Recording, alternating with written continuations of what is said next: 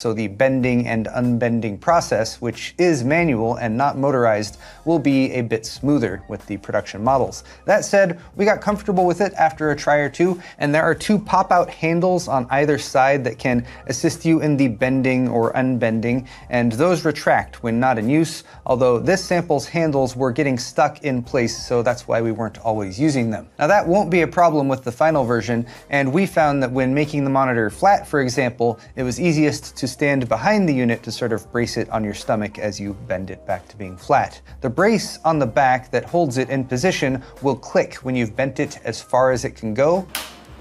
And yes, you can bend it just a little bit if you want, or all the way to its curviest curvature of 800R.